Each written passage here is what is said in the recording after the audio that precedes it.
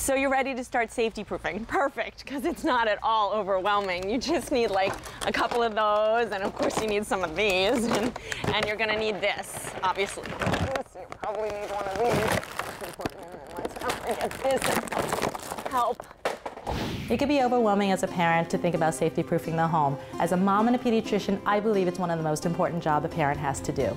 I'm here with Dr. Kang from Pediatric Associates, so please help us. Take us around the house, show us the major offenders. Absolutely. Here's one here. This TV is wall mounted, which is perfect. If the TV was on a TV stand, it needs to be tethered, as well as any large object that can topple over on a child.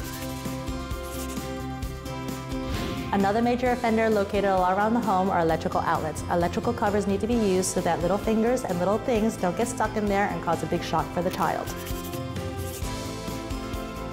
Walk around the house, get down on your hands and knees, and look for sharp corners on objects. It's important to use locks on cabinets and drawers to prevent kids from getting into objects that can poison or harm them. It only takes a couple of inches of water for a child to drown, so it's important to lock the lid on your toilet.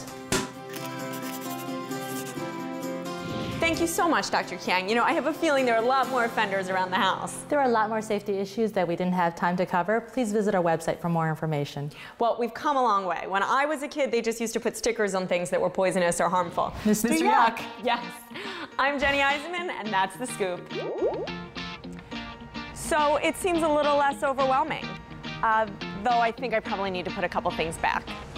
If you're looking for a pediatrician or would like more information about this segment, visit pediatricassociates.com. We have 21 convenient locations throughout South Florida.